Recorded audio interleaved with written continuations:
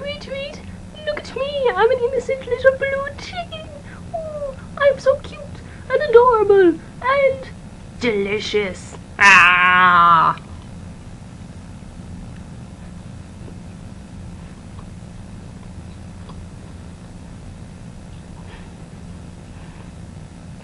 Is this animal cruelty? If it is, it's delicious animal cruelty. It's a marshmallow covered in sugar. So essentially it's sugar and puff sugar. And for some reason people love them. I don't know why I love them. But why a chicken? Why not something less? They make bunnies too. And I'm a vegetarian. I am. I haven't eaten meat in over a year. My fingers are blue now. But I just ate a baby chick. Does that make me a bad person? Did I just eat meat? Did I just defy my own morals? Maybe. And what is this? What is?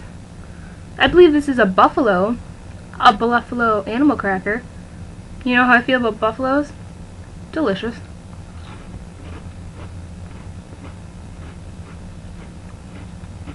I love them. So, I have animal crackers. I have Peeps. Am I still vegetarian? I say yes, because you know it's not real meat. That helps too. But you could argue I'm eating animals.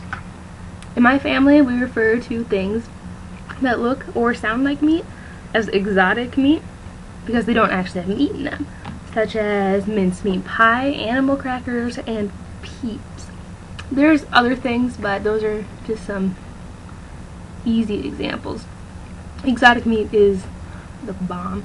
It's not exotic meat like Boca products, which are meat for vegetarians or vegans, but it's just stuff that doesn't have meat, that sounds like it should have meat in it. Like, oh, like there's Grey Goose, like sparkling juice or something? Well, that's not meat. But if you hear Grey Goose, you know, you're gonna think of Christmas dinner. Yeah. So, I think is it animal cruelty for me to continue eating Peeps, even though they're delicious? And I don't think it is, because I'm really humane about it, because I always eat two, so that they're not lonely in my stomach. And I just had first. I put it off as misery. I'm a saint.